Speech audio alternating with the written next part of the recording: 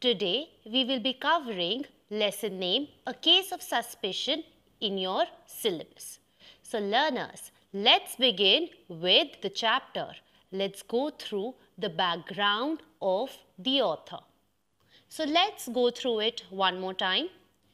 The first theme in the lesson is that war is never over. Wars affect people negatively. On one hand, they lose their body parts and they have scars, and even Evans was a victim of that. But, Benson did not ignore that. On the other hand, it affected Evans' scars. Because of the war, it affected Benson and his psyche.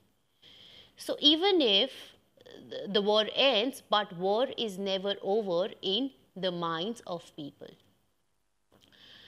Plus, when in a war and after a war, people are always in a hurry. They do things without permission and deal with people in an informal way. This is exactly what happened when Evans and Dr. Benson. This was exactly what happened with with Evans and Dr. Benson. Evans was talking to Dr. Benson as if he knows him for ages and as if he is his friend. So war makes you informal and you trust people very easily. And the second theme is that you should not judge people from their appearance. Although the appearance is very important, but sometimes the appearance of some people misleads us to negative things, such as making a wrong judgment on people, and that may lead to bad consequences. This is like what happened in the story when Dr. Benson judges Evans as if he was a very bad person, and he judged Evans from his behavior and his appearance, especially the scar. But at the end, he discovers that Evans is a good, brave and innocent person. So, we would search on the deep and not just depend on the appearance of people. Why should we never judge a book by its cover? I have been reiterating this statement, a lot. So learners, you must be wondering that why should we not? Why should we never judge a book by its cover? Well, there are many reasons why we must never judge a book by its cover. The first one is that you know nothing about someone just by their outward appearance. Outfits don't define your character, your behavior does. Great achievements are born and not born from fancy suits, but from great minds. Okay, learners, always remember that great achievements, they are born, they are evolved, and not from some fancy suits that if you wear good clothes, you can't judge a person by good clothes. Okay, great achievements are born from great minds. And great minds do not need suits. They do not need fancy suits to feel and look important. To help you understand the phrase better, let us take a look at a story with the same moral. So learners, I am sharing a small anecdote with you so that you understand the phrase better. Once there was a woman who was going on a train journey. She forgets her wallet at home. While waiting for the train, she feels hungry and goes to a restaurant. With the limited money, she orders the cheapest meal, that is a plate of rice, and goes to the washroom. On returning, she notices a shabbily dressed man sitting on the table eating from that plate of rice. This makes her very angry and she thinks he stole her plate, but she did not say anything. She started eating from the same plate. The man gets up and leaves. However, soon the lady realizes that she left her belongings on another table. The table that had her plate of rice was kept untouched, and she was eating from the man's plate, but he did not say anything to her. She realized how she judged him for being a thief because of his clothing, when in reality she was eating from his plate. To conclude, I can say that it is not right to assess people on the basis of their appearance. For instance, if you look at a good-looking person, you can only see their skin color, physical traits, and maybe fashion.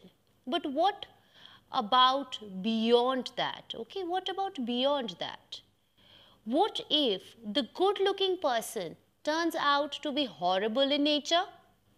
Thus, you see how outward appearances can be misleading.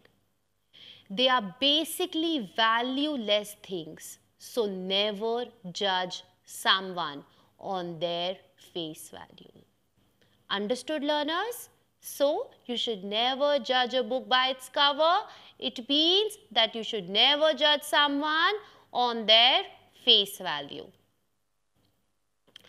Wallace, in the story, wanted to teach the readers the lesson in which, in his every story, what does Wallace says? Wallace tries to teach readers lessons which will be useful for them. Every lesson is interesting and is full of lessons that can be, mentioned and which can be accepted in your life and used by you in your daily and day-to-day practices. So what Wallace is trying to tell you that appearance is nothing, and you shouldn't judge anybody by their appearance, and appearance of a person does not show everything. The story, A Case of Suspicion, it's short but it's very moralistic and it teaches us a lot of things. So learners, let's go through some important points from the text. Well, Dr. Benson, like you know, after midnight went to deliver a baby. He met Evans in his way and misjudged him because of his appearance. Sometimes appearance of people, it can mislead us to negative things, such as making a wrong judgment on people, and that might lead to bad consequences. Learners, let's go through some important words and their meanings from the text. Incessantly means constant or repetitive. Obstacle means medical tools. Obstacle case, you remember, like Dr. Benson, he carries an obstacle case while he is on his way to Mrs. Otley's house. So obstacle, medical tools. Mechanic, who's a mechanic? In the lesson, Evans, he was a mechanic. So a mechanic is a skilled worker who repairs vehicles. Holster. So holster is basically a cover which is made of leather and it is used for carrying a gun. Inscription. Inscription means words engraved on a stone, monument or a book or on a watch. Like in the end, what do we learn? We learn that the watch belonged to Evans. How? Because his name was inscripted on the watch. Okay? Now learners, let's fill in the blanks with the correct phrasal verb. Okay? So, the first blank, every wise person dash a little money for a rainy day. Choose the correct phrasal verb and answer the statement. every wise person dash a little money for a rainy day. Excellent. Every wise person puts by a little money for a rainy day. Very good. Now look at the next blank. Please dash the fire after you have cooked rice. Please dash the fire after you have cooked rice.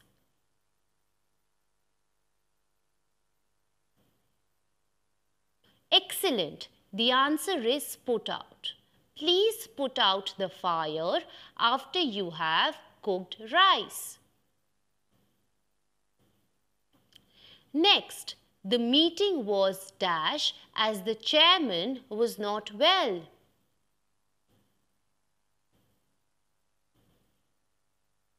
Come on, learners, answer the blank. Come on, you can do it. Choose the correct phrasal verb. Very good. The meeting was put off as the chairman was not well. Next, please dash the dictionary on the top shelf after you have looked up the meaning of the words. I repeat, please dash the dictionary on the top shelf after you have looked up the meaning of the words. Excellent. Put back. Please put back the dictionary on the top shelf after you have looked up the meaning of the words. Next sentence, learner. Dash your cardigan as it is cold. Very good. Put on your cardigan as it is cold. Very good. You're answering all correctly. Last, the team dash a great performance. Choose the correct phrasal verb. Excellent. The team puts up a great performance. Very good. So these were some exercises in your chapter. Okay, so you have successfully completed the exercise on phrasal verbs. Now learners, what is an experience? Okay, I hope you have different experiences every day, but can you define experience? All of us, we keep having some experience or the other every day, but how can you define experience? We can perhaps say that an experience is an event that affects or influences one in some way. In this lesson, you are going to learn about reporting or describing experiences. Experiences are something that form a part of your life. They are memories of what you have been a part of. Think a little deeper and you will realize that an experience could make or break your life. It could be good, unforgettable experience or a bad one that you would greatly like to erase off your mind, log. Okay, it can be different kinds of experience. Some experiences can be good and some experiences can be bad which you would like to erase off. Well, just imagine having an experience that you would like to share with your friends, family and colleagues. For instance, you have been on a trip to your hometown lately and you've had the best time and experience of your life. It's a trip that you want to hold on forever and tell your near and dear one all about it. A few simple steps that you are set to head on your journey of the description. Make sure the words that you use are handy and you narrate your experiences in fluent English. Learners, while you're describing an experience, pay heed to the minute details. Do not forget the details involved. And many times, many things go unsaid. But while you are sharing your experience with others, try to include the small details also. In short, in this case, look at the bigger picture. Okay, if you want, dig into some details, include details. You must also use adjectives to describe the destination and to describe your experience. While you are describing your experience, try to use good, impressive words, and for that, you must improve your vocabulary. Now that you are on a trip, describing your trip, you must insert the details of what you felt, of what you went through. Okay? You must include your emotions in your experience. This will not make your description interesting, but it will also enhance and develop your English speaking skills. Do not only describe the place and the site. Be more insightful and personal to add your own touch to the narrative as well. Picture yourself back there. Run back down the memory lane to help you remember what happened when and how the whole experience was etched in your mind. A feeling of nostalgia should pass through your veins as you describe your experience to someone, which in true sense would mean that you are now mastering the art of description. Similarly, mastering English as a language and being confident and accurate while narrating the description is one of the best ways to learn English. It is essential that you understand that you're narrating an experience to someone. It is important to have their attention for as long as your description lasts. You should read some books that are based on descriptive writing, which will certainly improve your English and make you a favorite storyteller in your in your gang, among your friends and colleagues. The language that you will need to use for describing the experiences will be, in the following areas, that while you're describing your experience, try to express in past tense, okay? Use past tense while you're describing your experiences. You must focus on the details and you must report complete actions. Okay, you must describe your own thoughts and feelings. Make your experiences personal. Make the other person relate with you. If it's a personal experience, learners, use I. Okay, use active voice. Okay, and even active voice while you're sequencing something in the past. Use all forms of past tense and make sure that your experiences are in a sequence. Okay, you can use linking verbs as sequencing devices.